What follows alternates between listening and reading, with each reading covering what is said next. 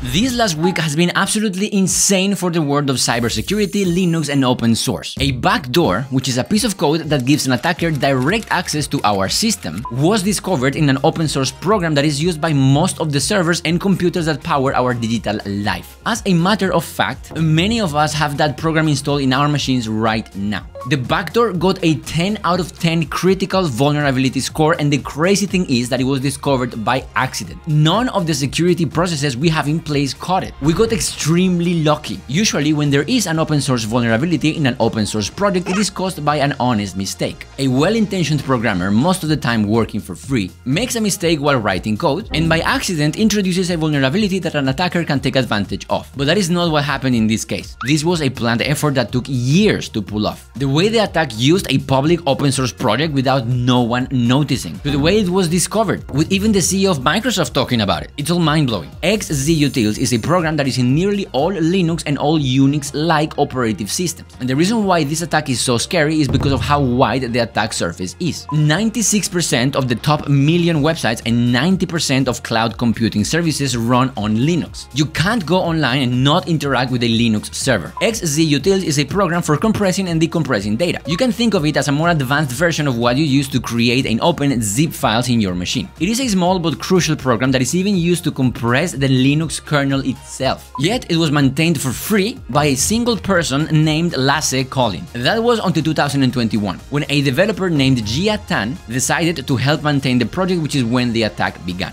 Jia Tan submitted various patches to the project that were actually helpful to slowly gain trust. In April of 2022, a user named Jigar Kumar sends the first email complaining that the patches never get released and that the last release was 7 years ago. Then, in May of 2022, another user named Dennis Enns sends another email asking if XZ for Java is still being maintained. To this, Lasse Collins replies that no new features are being added, but bugs are being fixed, and that Jia Tan has been helping with XZ Utilities and will have a bigger role soon. To this, Jigar Kumar replies pressuring Lasse Collins, saying that progress will not happen until there is a new maintainer, saying that the current maintainer lost interest or doesn't care to maintain anymore, and that it is sad to see for a repo like this. He keeps insisting in another email saying why wait until 5.4 to change maintainer? Why delay what your repo needs? He even sends more emails asking why there is no progress on patches that Jia sent. And then his ends comes back with another email pressuring Lasse Collin to give the maintainership of XZ to someone else. After those emails were sent, Dennis Enns and Jigar Kumar were never seen again. When we read these emails today, it is obvious that these users are most likely the same person, pressuring the original maintainer of XZ Utils to give Jia Tan maintainer powers to independently push and merge code, which sadly ended up working. In January 6th of 2023, we can see Jia Tan merging their first commit to the XZ repository, which means they got full access to it. In March of 2023, Jia Tan removes Lasse Collin as the primary contact for the XZ Utilities package in a platform run by Google for finding and reporting security vulnerabilities. And finally, in January of 2024, Jia Tan moves the website of XZ Utils to GitHub pages, finally getting full control. It is worth mentioning that all this time, Jia Tan was writing code, merging patches, talking to translators, and basically maintaining the project well. From 2021 to 2024, Jia Tan worked to gain the trust of Lasse Collin, and finally it worked. The stage was set. Jia Tan had full control. All that was left was add the backdoor. But even with full control, how can someone add a backdoor to a project that is public and open source? In February 23 of 2024, Jia Tan merges a commit that has a bunch of test files to be used to test that the compression and decompression is working correctly. This wasn't suspicious because it makes sense. If you are building a compression program, you want to test that it is working with some generic files. Except that those files were not generic at all. They actually contained the code for the backdoor. This is part of what makes the attack so brilliant. Test folders are the last place anyone would suspect to look for malicious code. Adding the backdoor in the source code of the program would be too obvious, and many would have caught it. On the other hand, a new file in the tests folder doesn't seem like a big deal. The next day, Jia Tan packaged and built the backdoor version 5.6.0 of XZ Utils, plus a script called build-to-host.m4. That script was not in the Git repository, but was included in the packaged version of the program that Jia Tan published. The packaged version of a program, also called a tarball, is how most Unix software is distributed, and it can sometimes include scripts that are not tried extract in Git, but that helps set up and configure things when the program is first installed in a machine. In this case, however, the config script was modified to bring the backdoor from the tests folder and install it in the system that was installing XZ Utils. And just like that, a backdoor was added to an open source project that is used everywhere and no one noticed. Soon after that, Jiatan and other ghost accounts opened multiple bug reports and requests trying to get the latest version of XZ Utils, the backdoored version, added to Ubuntu, Fedora, and Debian. It all looked very innocent. A new version of a package was released and the maintainers were telling everybody to upgrade it. All very common. Jiatan actually succeeded and XZ Utils was shipped in Fedora Rawhide and Fedora Linux 40 Beta. It was only a matter of time for XZ to be added to the rest. If no one had caught this backdoor, the attackers would have been able to log in to every computer that is running Ubuntu,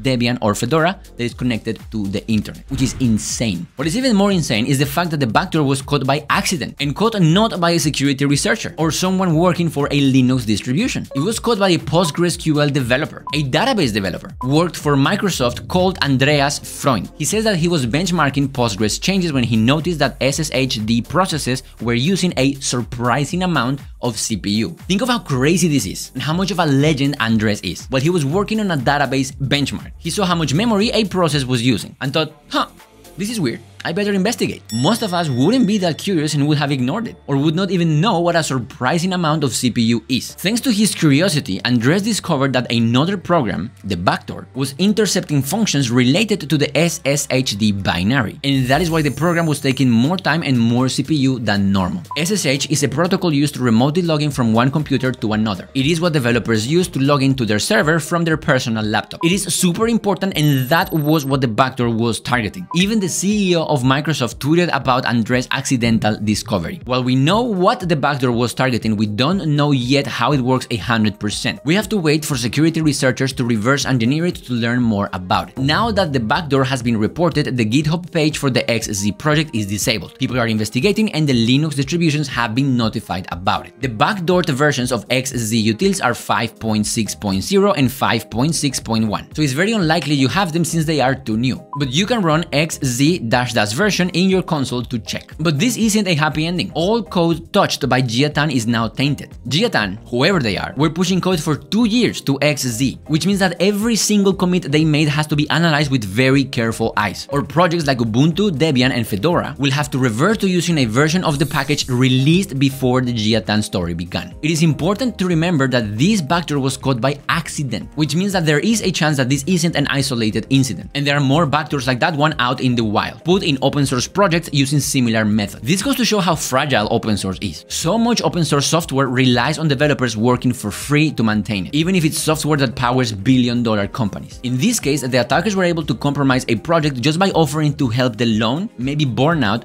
busy developer that was maintaining XZ all these years all by himself. It may be the first time we see this, but I'm sure it won't be the last. Before I go, I want to thank the sponsor of this video, Databricks. In an AI world, those who are good with data and AI will be the next generation of leaders. And that's why you should join the Databricks Data Intelligence Day. Databricks is a data plus AI company based in Silicon Valley. They created the Lakehouse category and are founded by the same people behind Apache Spark, Delta Lake, and MLflow. Databricks Data Intelligence Day, Databricks' largest annual event in Korea, is a free in-person event that showcases data-driven generative AI innovations, data intelligence platforms, and enterprise best practices. It will take place on Tuesday, April 23, 2024 at COEX in Seoul, South Korea. Whether you are a data engineer, architect, or anyone interested in data and AI, come and join the event. There is plenty to learn and participate in. At this event, you will learn about the Databricks Data Intelligence Platform, an integrated platform that brings AI to data and data to AI. You will learn about best practice cases from global companies like JetBlue,